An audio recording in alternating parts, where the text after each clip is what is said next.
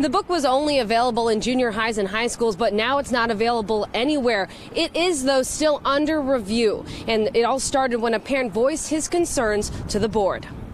The Hate You Give by Angie Thomas is the book that's caused a stir in the community and on Twitter. Thomas's award-winning young adult novel is about a young African-American girl who juggles life in a poor neighborhood but goes to a suburban prep school. The girl sees a white police officer shoot her unarmed best friend. Today, the book has been pulled off the shelves in Katy ISD after a parent complained about its language and content. I had a child that came to me and said that I didn't think I should be reading this book. Parent Anthony Downs read excerpts to the board. The F word, and I will not repeat that here, but it is spelled out in the book.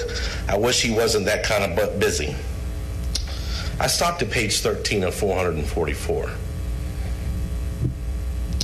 My question to this board is, who reviews the books that go into junior high schools? The district says the book was not banned, but was taken from its libraries because of the language, not the content. The district stated the district does reserve the right to remove any book or material which is, quote, pervasively vulgar. A review of the book in question shows it to include pervasive vulgarity and racially insensitive language.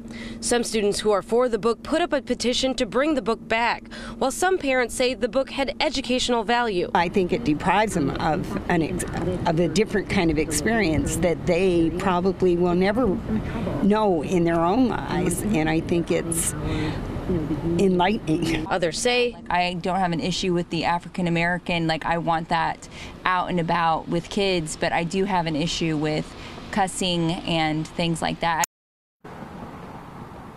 The district says it is in the process of creating a committee that will review this book again. That committee will ultimately decide whether or not it's on the shelves.